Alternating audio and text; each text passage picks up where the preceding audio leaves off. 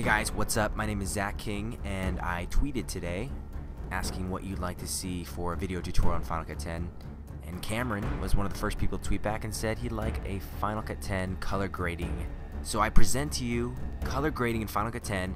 This will be one of the first in a series actually that I'm going to be doing, talking about different color styles. And as we go along, you'll pick up things like learning the video scopes and all the other cool tips and tricks. So this is what I'm calling like a sunset tutorial, or more of a warm hues look. And here it is, the original clip, pretty just gross and raw.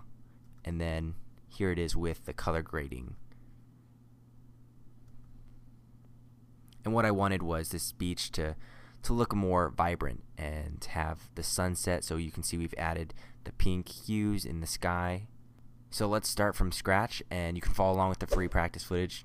Download that and we'll have a little bit of fun. So I've got the footage loaded in my timeline, and if you want to open up the inspector, if you don't have that already, come over here, middle right side, check this little button, and we've got these parameters that we can adjust, and you'll see we have one called color. If we toggle it on and off, nothing's going to happen because we haven't adjusted anything yet. Now the first thing we do in color correction is adjust the exposure, and we do this in what we call a color board.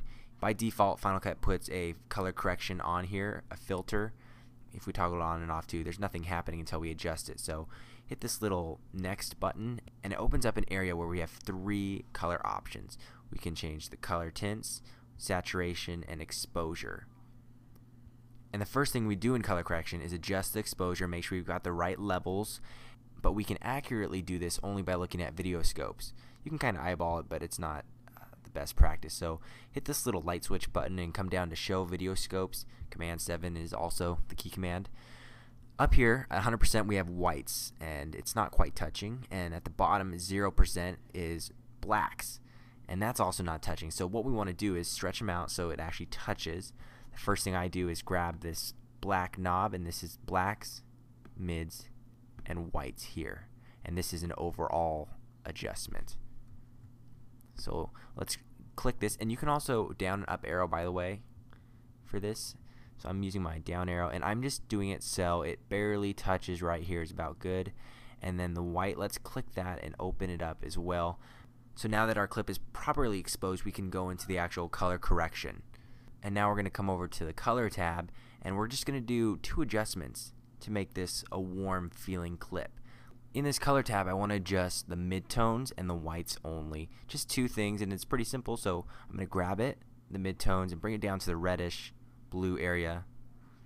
And same with the whites. Let's bring those down to here, and we've got this kind of yellow tone, and so that's a lot warmer feel. But in the sample I showed you in the beginning, I had this pinkish cast in the sky, this color, and we want to add that in by adding another color correction filter.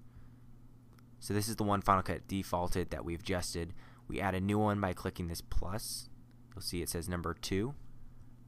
And for this one, we're going to click this shape mask, just like this. It creates a circle, and we're going to expand it to the side. I'm going to adjust it pretty large. And then let's go in and edit what we want. And we're going to want our whites, because the sky is white here, possibly mids, but mostly the whites to be a pinkish red. So I'm going to make it kind of extreme so we can see results like that. If you want to adjust the mids, you can do that as well. And what I'm going to do is drag this up, the mask, just so it's hitting barely the tip of the ocean right there. And if we come back out, we can turn this off, the actual outline. And it looks like I need to bring it up a little bit more, so it's just barely hitting the water.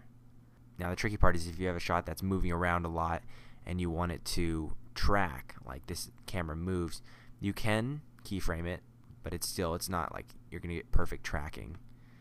So to keyframe it, what you do is click this little plus. It's created a keyframe. What I'm doing is keeping this dot right under here, so I'm gonna move it over,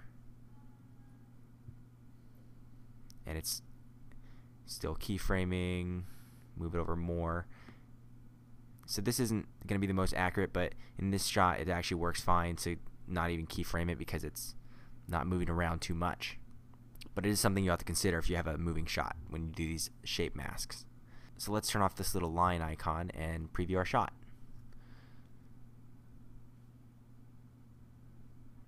To me, it's a little too pink, so I would come in and adjust this second correction and just turn that pinkish sky down. And if you want to make it seem darker, like you just barely filmed this dusk look, come to the first color correction, and under the exposure, we'll turn the whites down. And this is more of an after sunset style. So throw your own footage in here and play around with this style.